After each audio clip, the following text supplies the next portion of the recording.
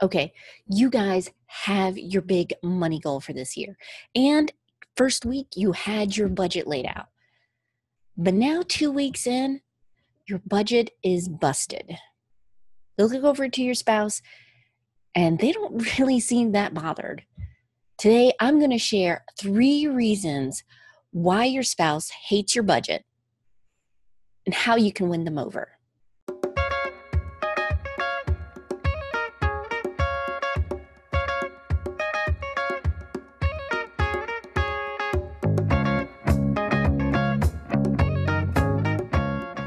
Welcome back to Marriage and Money Tips.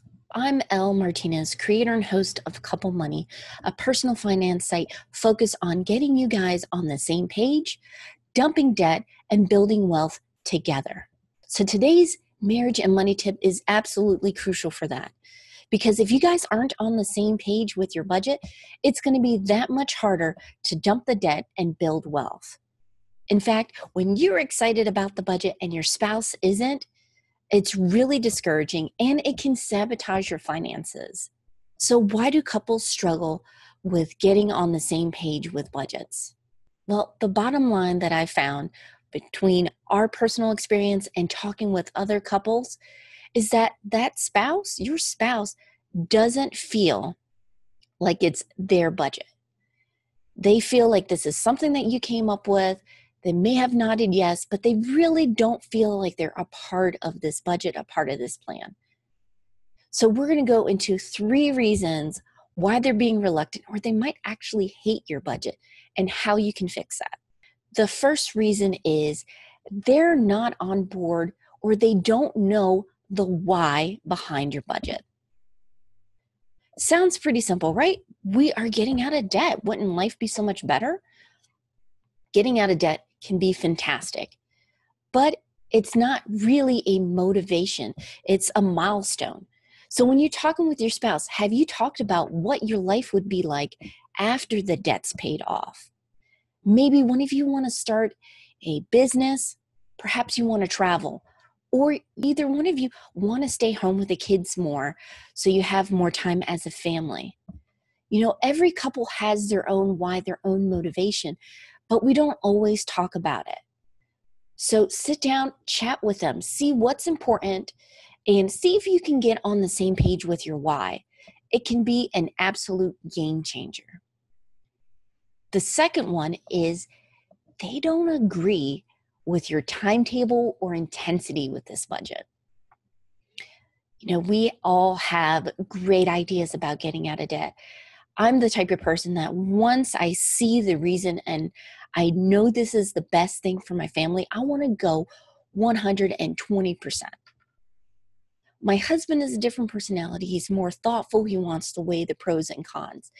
And both are fine. But when you're fighting each other versus looking at it and finding a common ground, that's when you get into difficulties. So let's look at your budget. Are you making a budget that's unrealistic, not only to your current finances, but your current relationship and circumstances? I interviewed Tony Husbands. She's the creator of Debt Free Divas. But years ago, her and her husband were over $100,000 of debt. And it was not the mortgage. They knew that they had to get out of debt, but they couldn't agree on the why. And so they were going at it with different speeds, and it could have caused huge tension, but they did work it out. I'll share a link right over here to the podcast so you can hear their incredible story. But the big takeaways was that the family budget, they found a common ground that they could agree with. And what Tony did is on those individual areas like eating out, family activities, outings, since she was in charge of those, she would find ways to save money. And then as they were having wins, as things were going well, leading by example, her husband got on board.